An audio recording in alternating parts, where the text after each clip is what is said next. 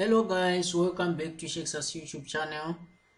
If you are new to this channel, please consider subscribing because we frequently upload videos to this channel. So subscribe so that you don't miss out any new video that we are going to upload. Don't forget to share, like, and give a comment. Share, like, give a comment. Right. So 3 videos up by now, so make sure that you watch part 1, part 2, and part 3 before watching this one, and the links to those videos are provided in the description. We've looked at what is being displayed right now on the screen, and we are now going to look at types of data that Microsoft Excel can actually work with. So how do we format cell values to 2 decimal places? Here are the steps, but we don't want to just show you the steps. We want to go practically. We want to do it practically, showing you how to do it, so that if you follow me step by step, you are going to perform it perfectly. So what we do right now is I've indicated what we want to do. This is the first thing in this video. How do we format cell values to 2 decimal places?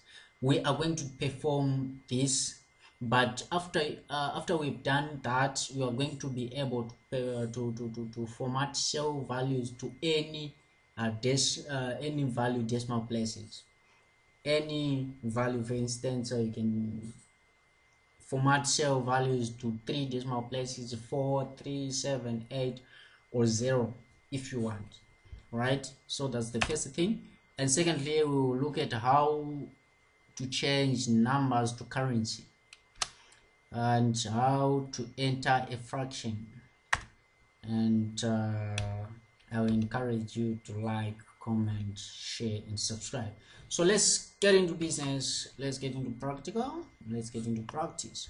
Right, so how do we convert words? Let's go to second sheet. I'll just put fruit here, and then I will say price. Right, so we have an apple here, and then we have orange, and from orange we have banana.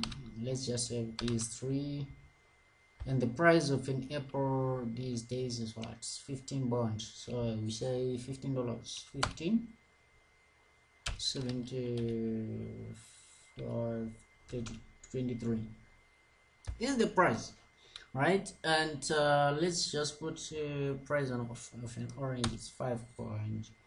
Is an orange going for 5 point? 10 point what? 10.1, 2, 3, 4, 5.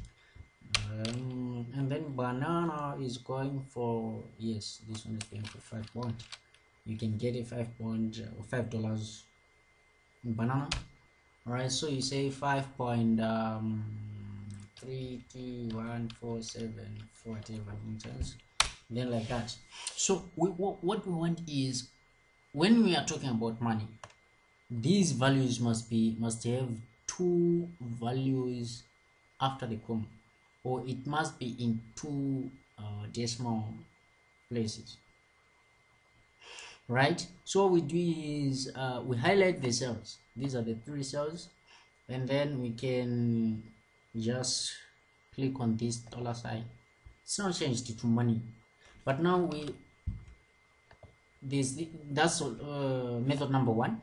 Or you can right click and then format cells there, and there from there let's wait for a pop-up to come. There is the pop-up, right? So we go to number. If you want, you can say currency, which is that, and that's what we used here. This is just a shortcut, but now let's deal with it as a number. Here I can say 3, 4, 5, or I can say, let me just put 1 here, so you can see, put 1 there, but the data or the values are not lost. we didn't lose anything. It's just rounded to one decimal place. So if we want 2 decimal places, we can still put our 2 there and then say okay. If you don't want 2, if you want 7, we can just put 7 there, delete and then put 7, then say okay. See, 7 values will come. See? Alright, so let's put it 2 decimal places since this is money. Put it to 2 there and then click OK. And then save our document just like that. We are done on formatting cell values to 2 decimal places. So these are the steps that we have followed up until we are done. How do we change the numbers to currency using that $sign? We have done that. How do we enter a fraction? To enter fractions, leave a space between the whole number and the fraction. You get it? Between the whole number and the fraction. For instance, we have 1 and 1/8. Let's go back to there and say 1 and 1/8. So that's it. This one, you see, this is the fraction value of that number, 1.128. So if it's 1,5, if I want to put 1.5, I can say 1/2. There, this one is 1,5. You see, so that's how we put fractions in these cells. Let me say 1.75. I can say 1,3/4, and that's 1,1. Yes, 1.75. That's it. So that's how you put fractions inside the cells. How to enter fraction only? Enter a 0 first. For example, 0 and that.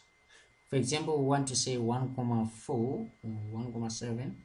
What we do is we say, let's say here I want 15,75. Let's just say 15 space 3/4. So this one will be 15.7, just like that one, and so forth.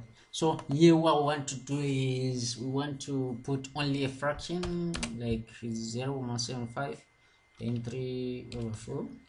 So if I put that one, you will see that it's 0.75. So that's it. That's how we put fractions inside the cells. Excel will interpret the number as a date, January 4, if you just say 1/4.